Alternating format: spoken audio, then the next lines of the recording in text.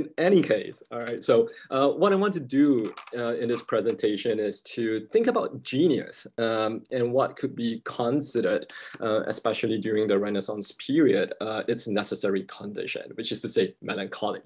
And of course, for any serious work on genius and melancholy, one would have to return to an immense archive of literature that includes pseudo-Aristotle's Problemata, Richard Burton's monumental Anatomy of Melancholy, Freud's Mourning and Melancholia, and then Butler's, Judith Butler's response, Freud and the Melancholy Agenda, Jean Stachobinski, L'Encre de la Mélancolie, Julia Kristeva's Soleil Noir, Lorinda Dixon's Dark Side of Genius, Mitchell Murbach's Perfection's Therapy, Mark Fisher's Ghost of My Life, etc., etc. Evidently, I will not be able to do this here. So what follows can only at best be a very brief outline of the traces of genius and melancholy in Jean-Luc Nancy. Now, in the eyes of many of us here, there is no doubt about Nancy's genius.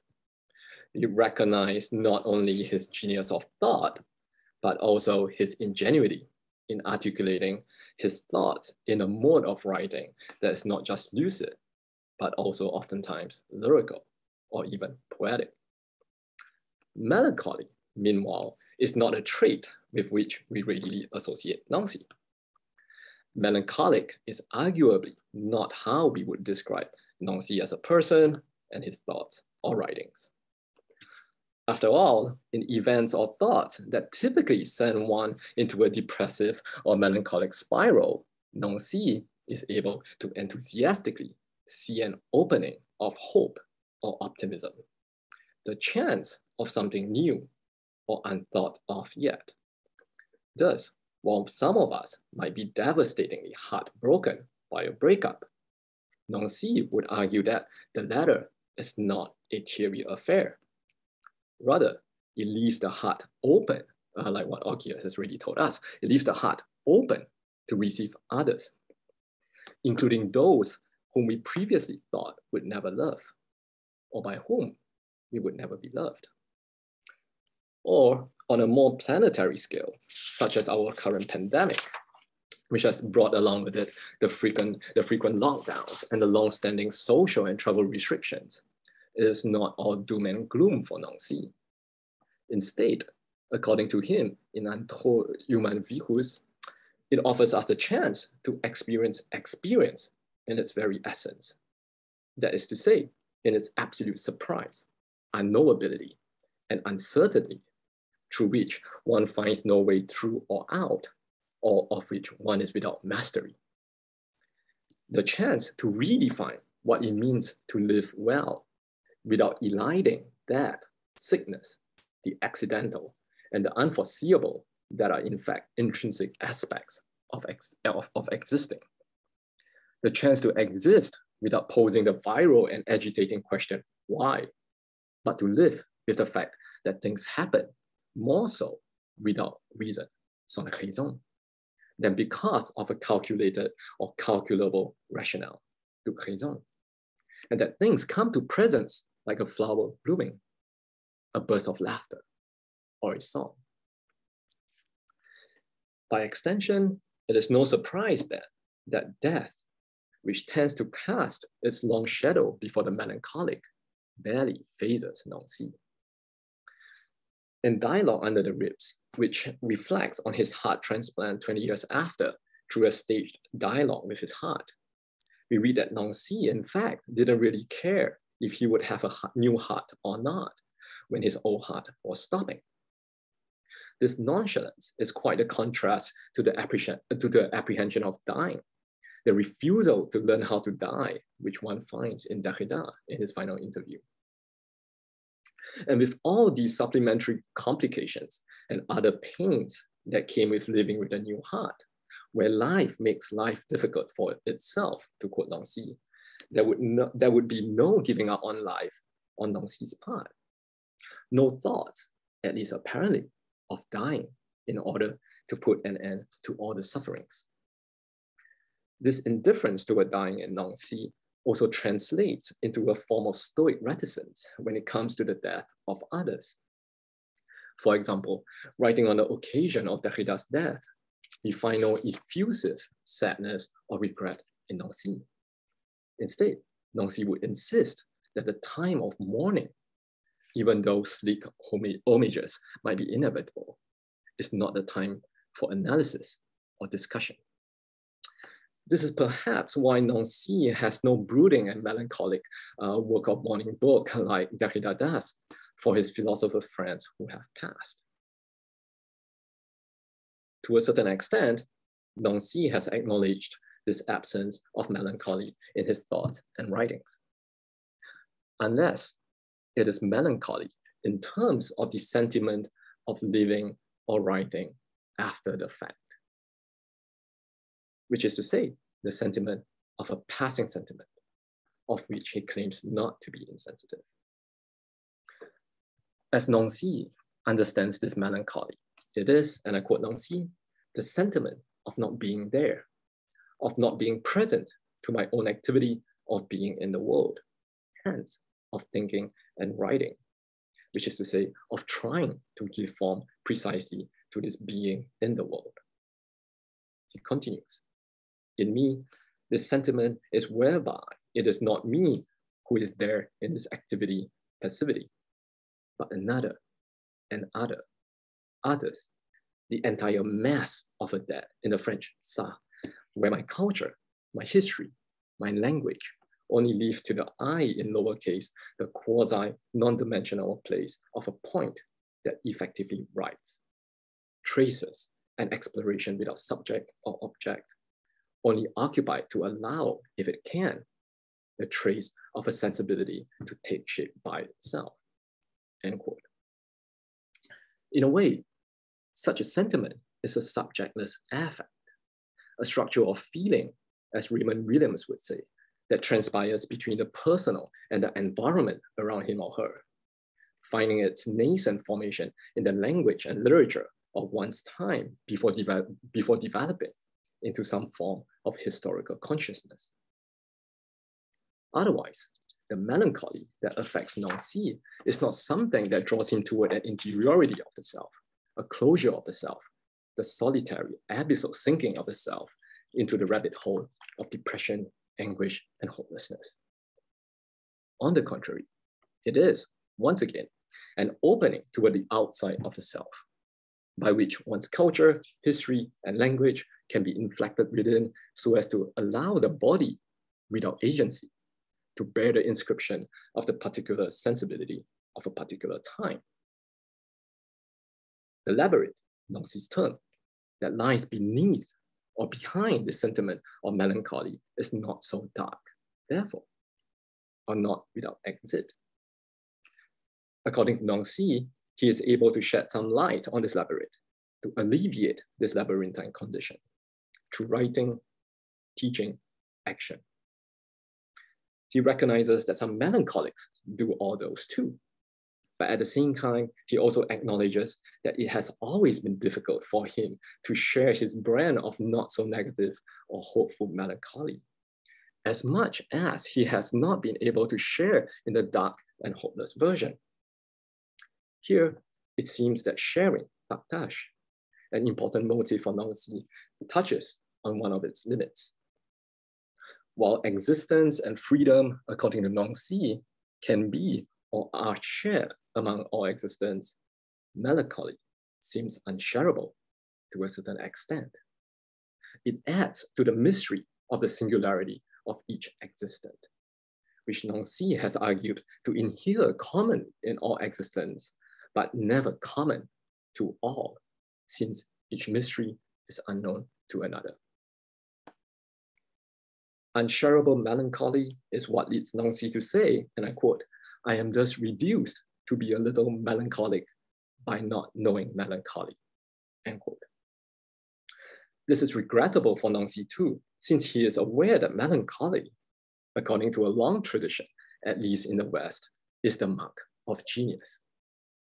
In other words, with little melancholy, he suspects that he is not a genius. Yet, As said earlier, many of us recognize the genius in Nancy.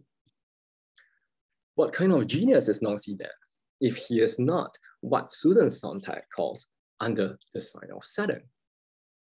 To answer this question, perhaps one could turn to a text where genius is at stake. L'Absolu littéraire, written with Philippe Lacoue-Labat.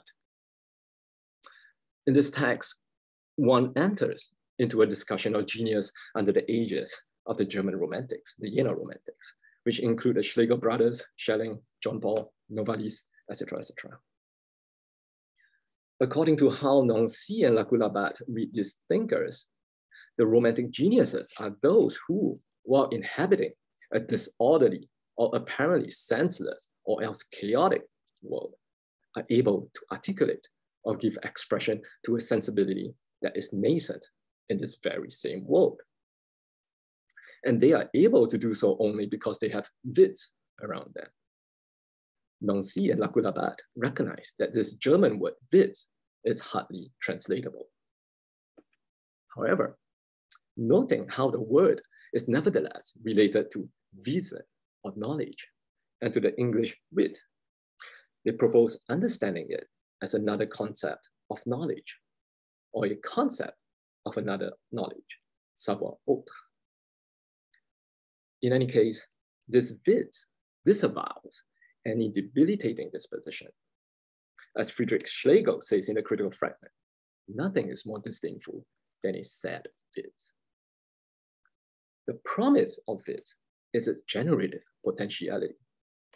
And this is how romantic geniuses are able to transcend the anguishing chaos of the world and see it as the site of possible generations, the force puissance of production. This is where work needs to be done on the part of the geniuses. And I quote, not to dissipate or reabsorb this chaos, but to construct it or to make a work of its disorganization, end quote. They have to harness, if not cultivate, wits, otherwise explosive and dangerous if left to its errancy, into writing. Here arises the figure of the artist in the romantic genius, where, and I quote, in him, poetry and philosophy are reconciled or merge, fusionate, end quote. And the genre adequate to such an art, in the eyes of the German Romantics, is none other than a fragment. For them, the fragment is, and I quote, not to be confused with a pure and simple detached piece, the residue of a broken ensemble, or even an erratic block, end quote. In other words, the fragment is not a mark of a broken nostalgia for a past that is supposedly whole or complete, a hopeless melancholic reflection on the inevitable ends of finitude.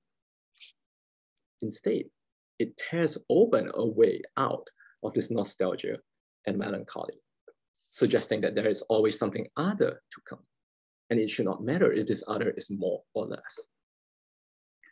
This is to say that while the fragment affirms finitude, no doubt, it also reaffirms or reiterates the infiniteness and finité of finitude. And with this notion of infinité, I believe I'm anticipating Frédéric Nérat's paper on infinir. So we will see. Thus, and I quote again, while the fragment designates as much the edges or the fracture, it is also an autonomous form that is as much the formlessness or unformedness, informité, or deformity of the terrain. End quote. It is in this regard that the expose that is each fragment does not lay claim to any exhaustivity, or that it encompasses an essential incompleteness. To be sure, this does not at all imply a linear homogeneous development, such as the infinite progressivity of romantic poetry, or perhaps the Hegelian bad infinite, but the marking of, again to quote, infiniteness in the act through the very fragmentary device. Put another way, the fragment is the recognition of a singularity amid a plurality of other singularities or fragments. Each fragment in itself only affirms the incompleteness of its infiniteness, casting its glance towards something outside of itself, other than itself. In Nancy and Lacoulabat's words, this is how the fragment, and I quote again, figures the auxiliary work, the hors d'oeuvre, essential to the work, more essential to the work than the work itself. Hence, more than putting into play the dispersion or bursting of the work, inscribes its plurality as the excerpt of the total infinite work. One could no doubt borrow Blanchot's term here, a term that Nancy will pick up to and say, the fragment is the désœuvrement of all earth, the unworking of all works, only to reinstall in any work its opening toward an infiniteness. To return to the rhetoric of l'absolu littéraire, it is dissolution and energy at the same time, where energy points to an infinite plasticity, or the putting to work itself, la mise en œuvre elle-même, if not the completed organon, of which all the works of genius are only forces, puissance again. In all, the fragment is what the romantic genius must inscribe through Witz. And in so doing, the genius becomes coextensive with Witz, assuming, and I quote, a relative formlessness or unformness, informité, if not deformity, as force or formation. He implies the gap, écart, between the view and the work, the infinite gap that the genius overcomes, but only through a blind and formless leap, end quote. Now, I believe that I do not need to rehearse the many writings of Nancy to underscore the ideas of the singular plural, of the community that resists any work or project only to allow itself to take on other forms, of the opening toward an infinite finitude of existence and freedom, of a force, optimistic or otherwise, that drives thinking and writing and of which no one can control, in order to demonstrate their correspondences to the ideas that subtend the discussion of romantic genius in l'absolu littéraire. This is also not to mention again the style of Nancy's philosophical prose, which, as said, is arguably lyrical and poetic at the same time, or his sympathy for fragments that can be elicited from the prototype versions of S'existence and Que faire. In short, then, we could speak of the romantic genius of Nancy. And here I'm making a nod to Occhia's work on Nancy as a romantic philosopher, and also, you know, all that talk I'm mentioning about fragments. I suggest we can return to Ian James' wonderful book on Nancy and the fragmentary demand, back to his introduction, which I really like. But perhaps Nancy's melancholic genius without melancholy can be put in more recent terms. As a quick conclusion, I would like to suggest thinking a reparative genius, Nancy. And I would even argue that this might be necessary, given a queer feminist trajectory born by the term reparative, according to Melanie Klein and then Yves Sedgwick. In order to break with the masculinity or gender divide that the German romantics have imputed to the idea of genius, Friedrich Schlegel has suggested that love is to females as genius is to males. Let me quickly cite Sedgwick on the reparatively positioned reader. This is Sedgwick. To a reparatively positioned reader, it can seem realistic and necessary to experience surprise. Because there can be terrible surprises, however, there can also be good ones. Hope, often a fracturing, even a traumatic thing to experience, is among the energies by which the reparatively positioned reader tries to organize the fragments and part objects she encounters or creates.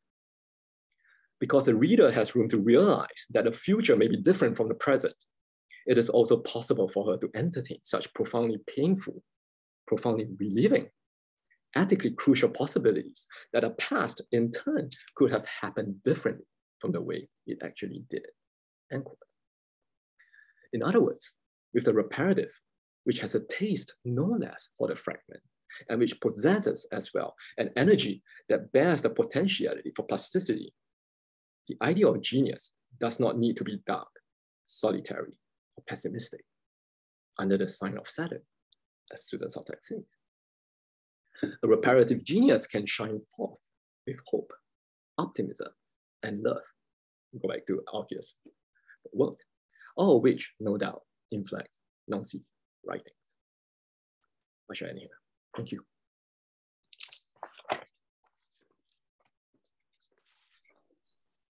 Thank you very much, Irving. I'll open this up to questions. Does anybody want to start?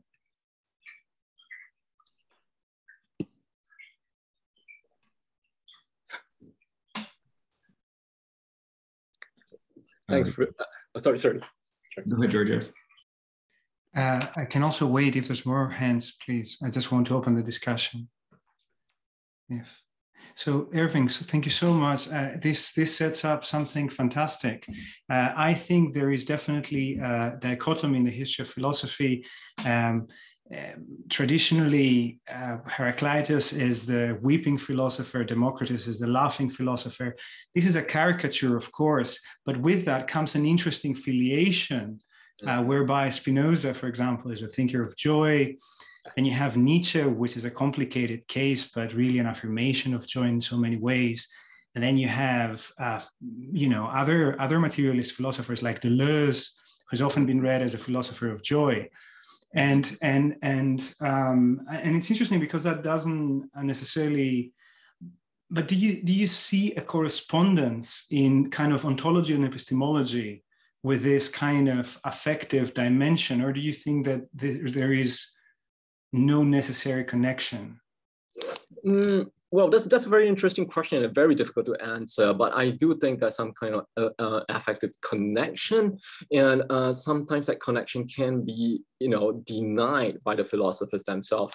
I mean, I'm kind of glad you mentioned like Deleuze. I mean, who like Nancy whose philosophy is very life affirming, right? I mean, for Deleuze, he would say that wherever life is being threatened, there must be combat. It's so life affirming. And that's philosophy, right? That's theory. And yet in life itself, where affects become real and become material and become bodily and something that you cannot deny. It's an understandable case, but you see Deleuze basically giving up on life. I mean, where the pain is too much. Well, talking about pain, I mean, Werner Hamacher has a very nice piece to one of his last pieces that is called Other Pains. And he would say that, he would argue that even through writing, even through philosophy, there's some kind of crying out as well. And so if you want to think about ontology or things like that, the ontology might perhaps try to conceal certain affects, but that affect that is, for example, pain, we still seep through, as Werner Hamacher would have argued, through language itself. There's always this cry in language. So yeah, I'm not too sure whether I answered your question properly. I think, yeah, you did. Thank you. And it's an open question. Just to initiate some more thoughts. Thank you so much. No, thanks, Julius.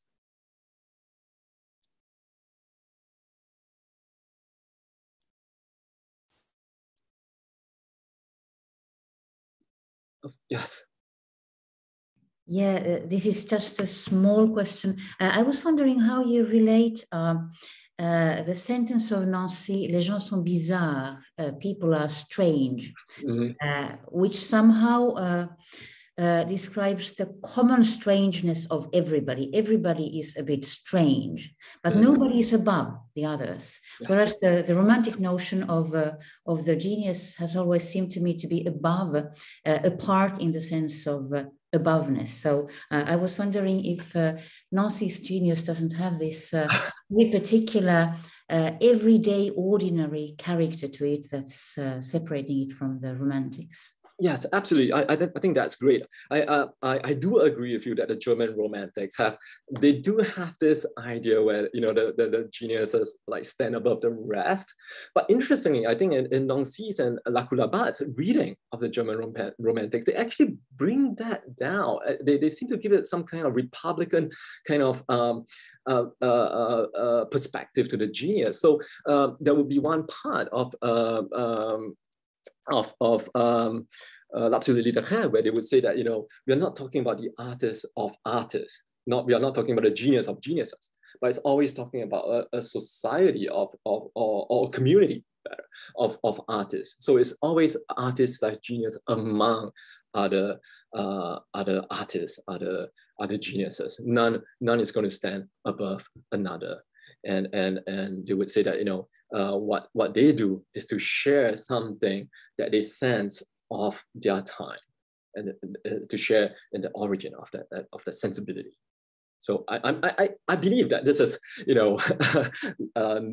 Nancy's and Lacoulabat's reading of the German Romantics, not the German Romantics per se, Yeah, good point. I absolutely agree. Mm.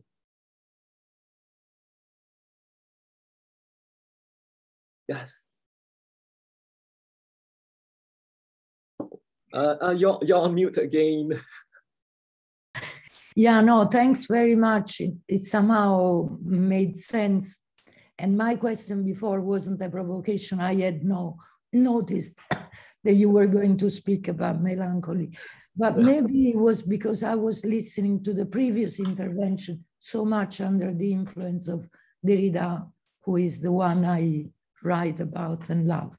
And I was thinking, especially to the book that Derrida devotes to Cixous on the question of the genius, the genealogy, and and at one point he tries to define the question of genius as what allows what comes to come somehow. No, and I was wondering, have you thought why Nancy has not produced a somehow systematic idea of writing that seems so relevant, even to Lacoulabat when they were working on the question of romantic poetry? How comes that he goes to community, he goes to so many other elements, but not to a kind of meta reflection on writing? Yeah. I mean, I think, strangely enough, it's because when I go back to l'absolu littéraire, that it began to make sense to me, whatever that you were suggesting, that this whole multiplicity of thoughts, motifs, and as if there is no system. But it's what Nancy and Lacoulabat said about the fragment too. It's a system, but without systematicity.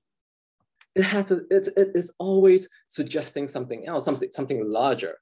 And so it's always opening itself. It's never finished, and they would like to keep it as that, like a fragment. And so and even though like what you said, there's so many topics that Nancy has written about, but you see a certain link that there's always some kind of leitmotif or motif that traverses each different topic in that sense. So. Interestingly, I'm beginning to see the value of this, the l'absolu littéraire book, and to try to understand, especially through the fragment, through bits, and all that kind of things, to look back.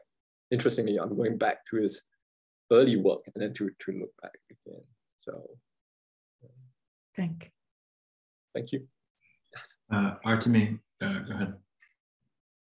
Yeah, thanks. I have a very simplistic comment that actually Jean-Luc's attitude to melancholia is most obvious from the fact that he actually chose Lacoulabat as his friend. When he did so, he fulfilled his duty towards melancholy and didn't bother about it anymore. Maybe changed after Philippe's death. But obviously there was a division of roles, and again, Jean-Luc didn't have to bother. But you're right that, of course, melancholia is crucial to philosophy as such. It's an important condition, particularly such as deconstruction, which is based on some kind of transcendental negativity, which Jean-Luc seems to have shared with Philippe, this principle.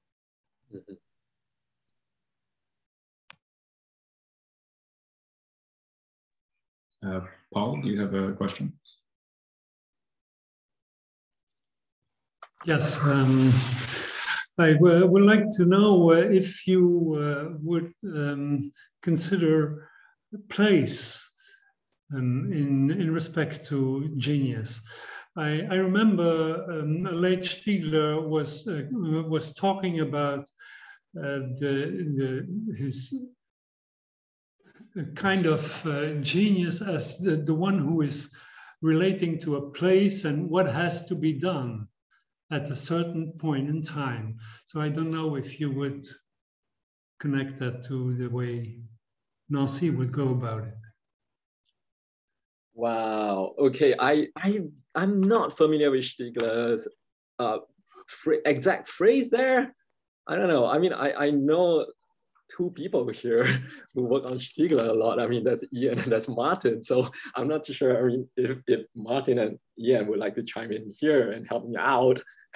Clearly, I'm not a genius. That's why it's like I need help. So it's like no answer here. Doesn't matter.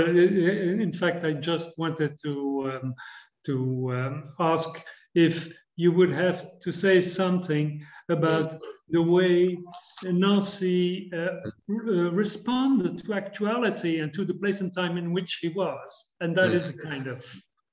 Well, I mean, interestingly, you mentioned place, but there's something that kind of like came up when I was doing this paper, and instead of place, I mean, Nancy has talked about place. I mean, Lieu and links to like politics or the possibility of politics.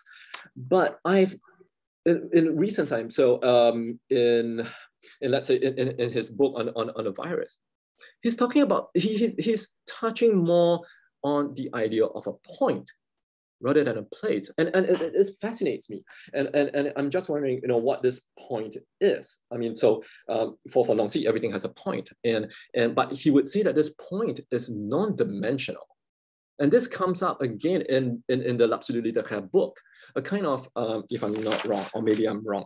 Hang on. Yes. So, but this idea of a point, non-dimensional.